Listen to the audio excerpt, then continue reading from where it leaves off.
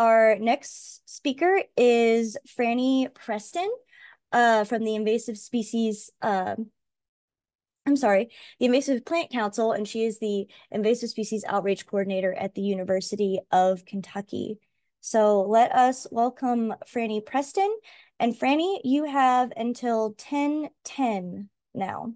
All right, thanks, Kendall. I'll go ahead and get my screen shared.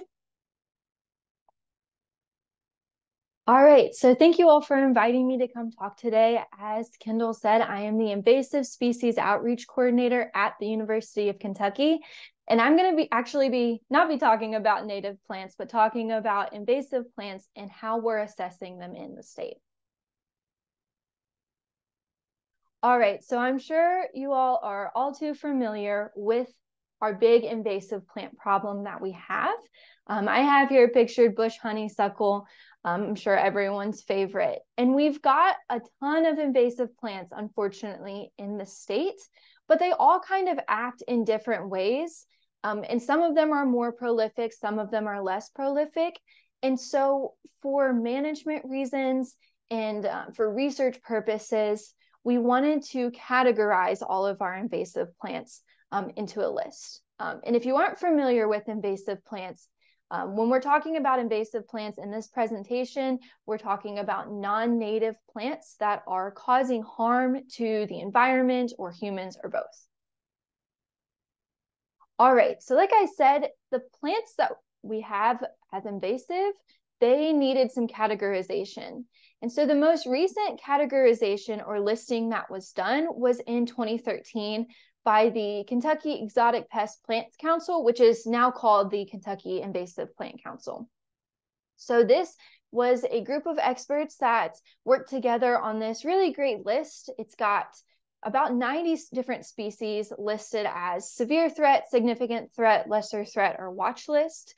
And so this kind of shows all of the different species that are the most problematic and just kind of how disruptive they are.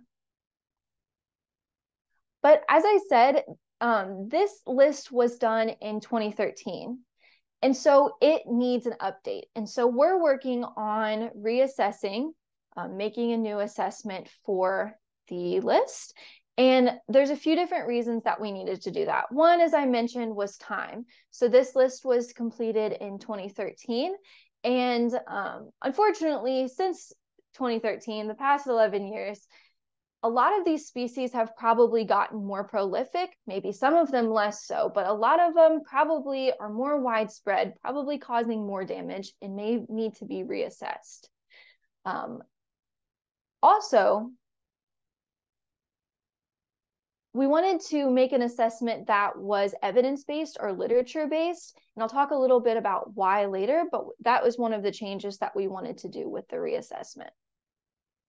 With a literature-based assessment, it'll really help to benefit management decisions, both for homeowners and also people managing land. And then it will also help the public know what or what not to plant in their yard. Okay, so when we were deciding how we were going to go about this new assessment, we looked at a couple other different states.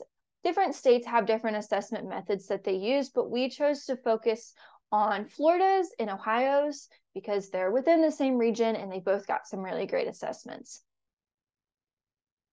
Some great things about these two states and their assessments are that they are evidence-based, they're science-based.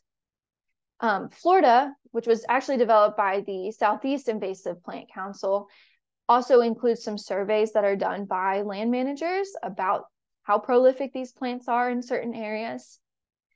And these states can actually use their plant assessment list because they are evidence-based. They can use them to create legislation, which is something that might be a goal in the future for our reassessment. All right, so how are we actually doing the assessing for Kentucky? Well, we took those two states, we kind of ran a few species through their assessments and decided what we were going to take from each of those assessments that were relevant to our state, the certain questions and categories. And so far, we have been reviewing the species that are on the 2013 list that I showed a couple of slides ago. We've assessed about 20 species so far. And we're hoping that when all of the species are assessed and we created this new assessment, that it'll be used for educational materials for a whole host of different reasons. And how do we actually go about the assessment? Well, as I said, it's literature-based, it's evidence-based. And there's a few different categories that we look at when we are assessing. So we are finding evidence for each of these different categories about the different species. The first one that we look at is distribution. How widespread is the species throughout the state? How widespread is it maybe in the surrounding states or within the Southeast region? The next category that we look at is potential. So there's questions in this category that we find research for, such as how many viable seeds does it produce per year? Does it reproduce vegetatively? Is it spread via birds or wind? Questions like that. The next category that we look at is impacts. So how has research shown this species impacting native plants? How has it shown to be impacting wildlife or humans, urban landscaping, recreation? There's a whole bunch of different questions for impacts.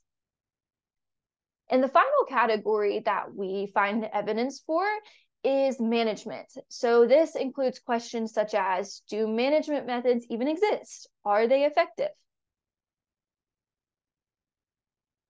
And we find all of our research, mainly I use Google Scholar or UK libraries, but basically it's a big literature review. And we find all of the evidence or lack of evidence for each of these species based on regionally or most helpfully state-specific research. And then we also, for the distribution questions, we use EdMaps and iNaturalist, and this is where all of you come into play. You all can actually help with our assessments when you're out in your backyard looking at plants or going to natural areas, going to your local park, driving down the road. Spot your invasive species, they're everywhere. Put them on iNaturalist, and that actually really helps us because we can use it for our assessment when finding distribution. And we actually have an iNaturalist group that you can join. It's called Invasive Plants of Kentucky, pretty easy one to remember. All right, so I wanted to say thank you to Jason Brown, who is a student at UK, who is the other person doing this assessment. It's not just me. And then also Dr. Ellen Crocker, Dr. Matt Springer, and then the Kentucky Invasive Plant Council, who have all been a part of developing this new assessment. And then thanks to our funding, the Richard King Mellon Foundation, and then also to UK. Then I wanted to do a quick shout out. If any of you all are involved in invasive species management or environmental education, maybe you wanted to combine the two, we've actually got some training programs coming up where you can learn all about invasive plants and then all about how to teach other people about them. You can scan that QR code and sign up for that. I think we've got a couple minutes for questions. So if anyone has any questions now, feel free to ask, or you can shoot me an email. I've got my email listed down below. Thank you so much, Frannie. We do have one question from Jim Sheff. I'll read it to you. I've noticed that Cercia lespedeza is being used widely in Kentucky for revegetation following road work, both interstate and state roads. There are now big swaths of Cercia monoculture along major roadside. I know this species is restricted in several states. Are there any tools in Kentucky to keep state and federally funded road work from using Cercia for revegetation? That's a great question. I'm not sure about that specific species. I do know that there's really not a great way to prohibit these plants yet in Kentucky. Like I said, like you said too, there's other states with legislation that they can use against these species, and we don't really have a system set up for that yet in Kentucky. So that's one of the main reasons we're doing this assessment, is hopefully we can get on that way. But the best way you personally can help with issues like that is just to tell everyone you know and to help find native alternatives or non-invasive alternatives instead. That's a good question.